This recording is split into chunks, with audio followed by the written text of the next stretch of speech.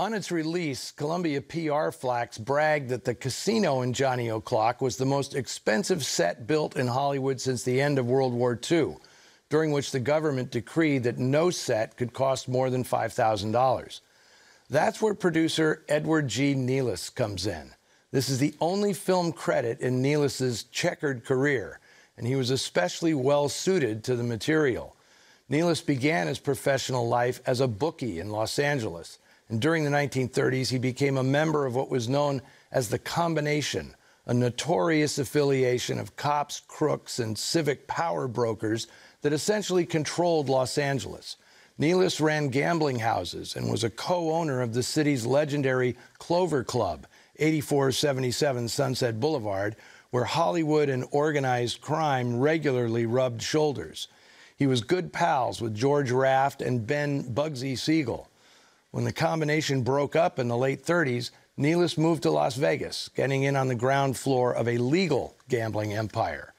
After forming JEM Productions, Nealis rented his gambling equipment to Columbia to authentically recreate the kind of illegal gambling house that got him run out of Los Angeles.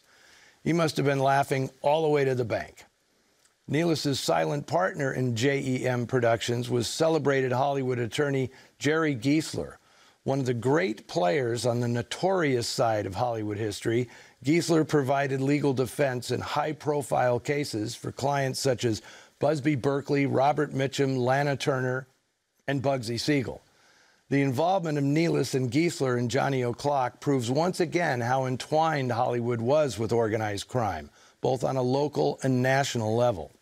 Ellen Drew, who played the beautiful but battered Nell Marchetti, was discovered working in an ice cream parlor by William Demarest, who got her a screen test in the early 30s. She appeared under her real name, Terry Ray, for almost 10 years before changing it, first to Erin, then Ellen Drew. She worked at several studios during the 40s, her face a favorite of cinematographers who always treated her well. Burnett Guffey's close-ups in this film being a gorgeous example. Now, I wouldn't be surprised if William Friedkin saw Johnny O'Clock at some point in his impressionable youth. It's remarkable how similar Lee J. Cobb's Inspector Koch is to Inspector Kinderman in Friedkin's The Exorcist. It may as well be the same character with 28 years of police work under his belt. In a rare understated performance, Cobb is one of the essential anchors holding together the convoluted Johnny O'Clock script. New Yorker Robert Rawson had been exclusively a screenwriter before taking over the direction of Johnny O'Clock. His impressive credits included Dust Be My Destiny, The Sea Wolf, and The Strange Love of Martha Ivers. He'd follow this picture with Body and Soul, one of the best boxing movies ever, and in 1949, his adaptation of All the King's Men, which he wrote, produced, and directed, would win the Best Picture Oscar. But Rawson was also a member of the Communist Party of America from 1937 to 47, and his steep rise to the top in Hollywood did not spare him from being blacklisted. Only after naming names to HUAC in 1953 was he granted more Hollywood work, which peaked with The Hustler in 1961, another film Rawson wrote, produced, and directed.